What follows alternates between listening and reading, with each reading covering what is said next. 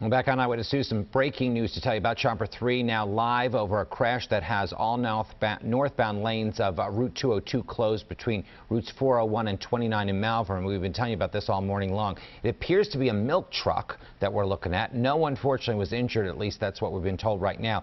Crews continue to clean up following this crash. The Route 401 ramp to Route 29 is closed for that incident as well, so keep that in mind as you head out for your morning commute. All right.